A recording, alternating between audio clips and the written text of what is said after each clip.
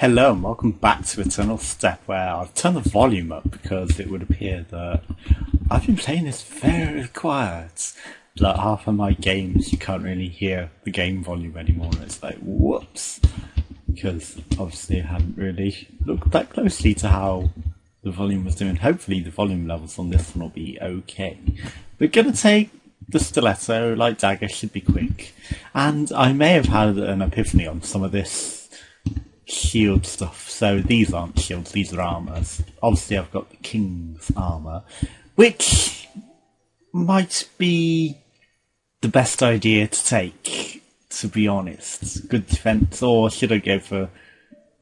No, we've got to take the king's armour for now. There should be new armour coming in soon, and look at how much armour I can recreate that king's plate, and I'm taking on a boss, so yeah. Anyway, retaliation damage is of course my thing, but the recovery, I kept thinking stamina recovery. No, it's probably when you break your shield, isn't it? As long as you don't break it, the recovery is irrelevant, but when you break it, it takes a long time to recover. And that's how I believe that works. Right, so we're going to take the terrible recovery one with the great block, and just as long as we don't break it, we should be fine. Right, we don't have enough monster bits to... Or do we? Is that only 5 to create the artillery? That's not bad. I really thought it was 15. It's 15 for these. We do have twice handy, of course, which, I don't know, is it going to be useful? I think the artillery might be the most useful. Projectile might also be useful, but we're going to take artillery. And of course, we always take rush. And we're going to see how we do.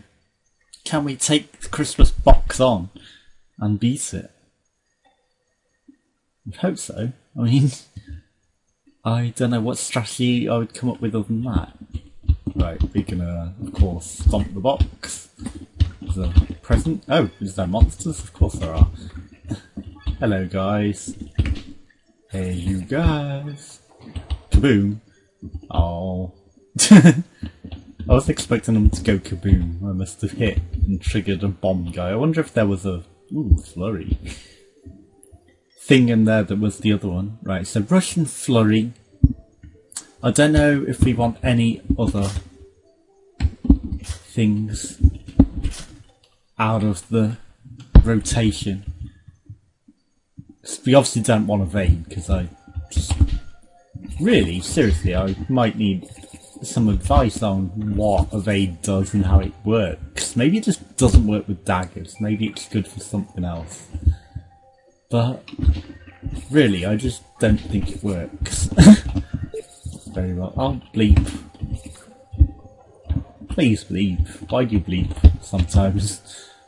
It's like, nope, we're not going to change the direction that you're going with that. You can't press up to make it go up. Nope, no, no. Bleep. Leave your message after the bleep.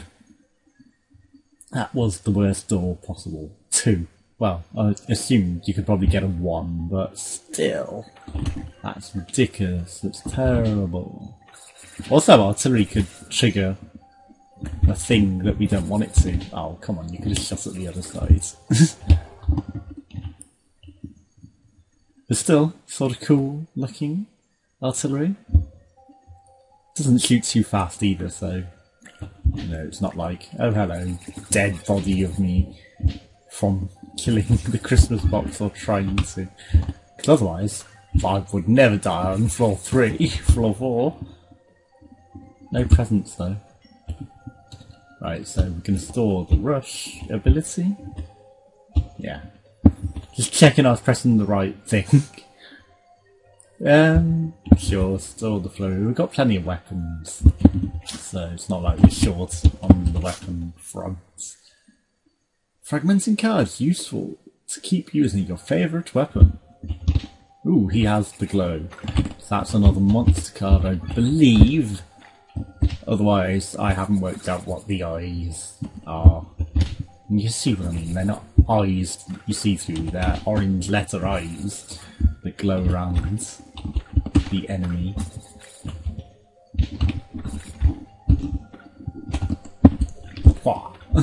Just a regular hit.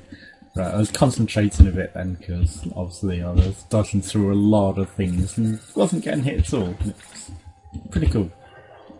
No presents. No presents. Interesting. Also, is the boss based on your level?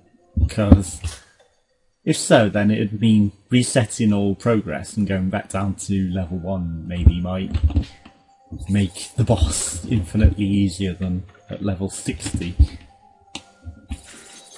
for example. Right, does that use up stamina when I'm just sat there waiting? I wonder. Also, there's a hell of a lot of traps in here. There aren't normally this many traps on this layout. It wasn't a challenge, like, extra traps! Traps everywhere! Also, where were you aiming, guys? You weren't even centred on me.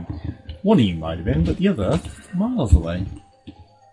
We're gonna pocket the stiletto, because then we've replaced it with Turk. Oh, come on! I saw this in the notes, and it says rolling, at least, had been fixed into rolling into the exit.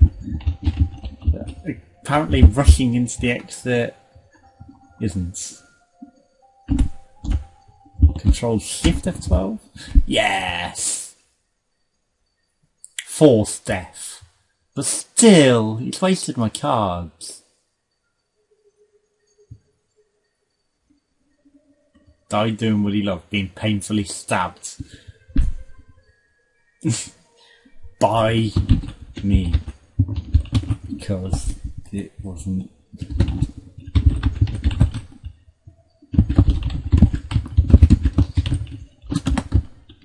I died of a glitch. Died on floor 60. Oh, that is a pain. If I lost my cards, do I get them back?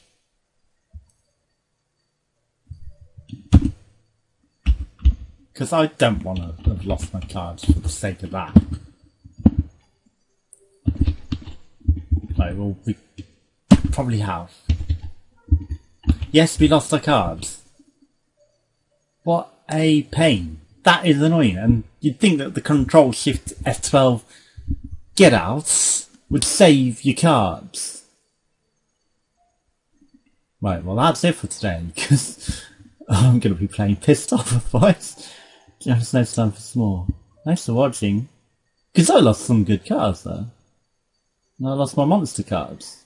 Because I used my monster cards to create that. So that's annoying, and they're not so easy to come by. Let's have a look anyway. Yeah, whatever.